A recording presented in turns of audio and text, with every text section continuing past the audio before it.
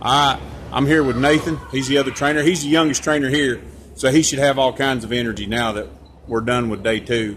We've had 3 hours with our horses, had about 30 minutes off in those 3 hours, had an hour and a half break off in between, and Nathan's been working another little horse, which none of us wanted. We really didn't want the horse, and Nathan got it. He was on her pretty quick and got her going, but like I say, he's the youngest of us and got more energy, and his joints don't hurt as bad. So Nathan, how do you think your day went today? It went a little rough, I'm not gonna lie. I seen you have some problems over there with the horse backing up. Was she just stubborn at the end of the day, or was it all day? It was most of the day. Yesterday I had her doing real good. She was really actually giving to me, and today she just got hot. I mean, in this heat, she wanted a young colt, first time ever being started in the heat. She just wanted to give up. And it's a constant battle for all of us. We all want to give up in heat. We're done. We want to go sit in the AC. Same thing she wants to do. But I actually took more time off over there. They said, "Oh, your time's up." I said, "I don't care.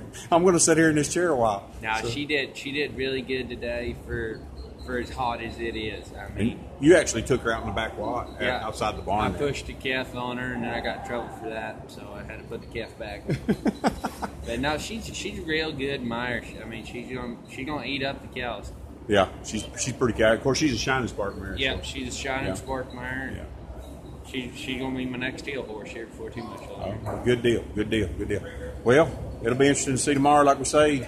And we're going to take and get back after church tomorrow. We got church at 10 o'clock, and then we're going to get right back at it. And we've got an hour, and then we'll draw to see who goes first, and then we'll go through the obstacle course and be interested to see who wins. But we've all had a lot of fun, and it's always fun to get together. When you're out in the back lot by yourself, it ain't never as fun as when you got a crowd or you got somebody else in there that can kind of pick at you and have a little fun, a little bit of camaraderie. So, Nathan, good to meet you. It's the first time I've met Nathan, so... but we're having a good time here. So next thing up, Jamming for Jesus starts at 5 o'clock tonight. I got it right that time, not 7. It starts at 5. 6 bands are going to be here, so it's going to be kind of cool. So I'll be bringing you that next. You guys stay with us.